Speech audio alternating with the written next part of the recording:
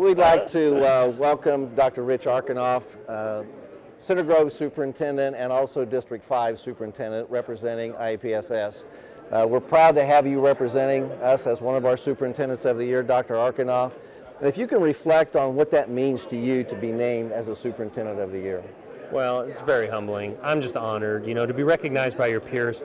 And honestly, everyone is so great. I just, I feel like everybody's way better than me. And it's just really amazing to have that recognition. We all work so hard. And I really take it seriously. I want to be able to, represent everybody as good as I can.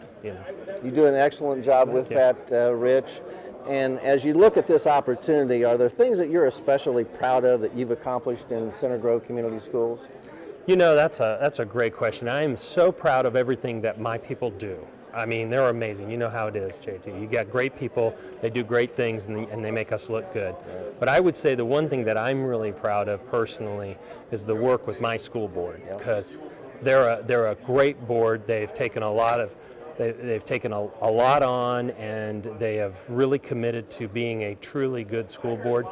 And that's really a lot of work on a superintendent. Absolutely. To having to do that, that work. Yeah. And I'm just really proud of that.